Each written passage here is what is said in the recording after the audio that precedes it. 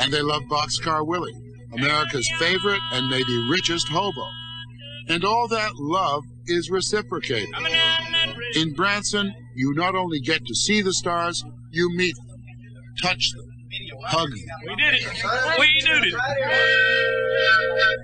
Boxcar Willie souvenirs, folks.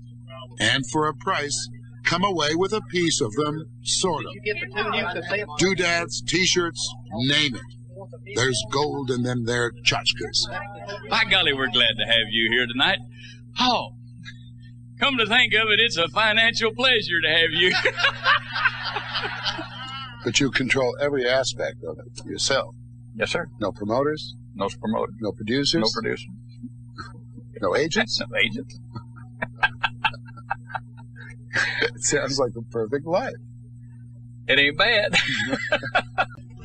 Cowboys and horses, hobos and trains. Lord, I'd like to see them again.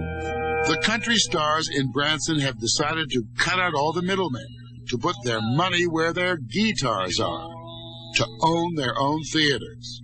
Boxcar Willie has his. Roy Clark has his. Mickey Gilley and the Foggy River Boys have theirs. So does Christy Lane, Ray Stevens, and Mo Bandy.